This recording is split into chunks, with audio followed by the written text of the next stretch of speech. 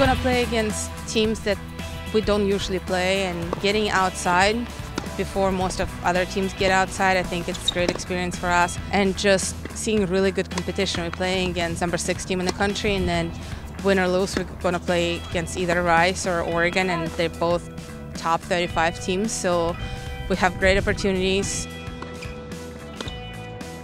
Well, this is my first ITA kickoff, and I just think I'm excited to go there and play against 3 other really good teams and just kind of build on the great start we've already had and hopefully get a good few wins against really top teams.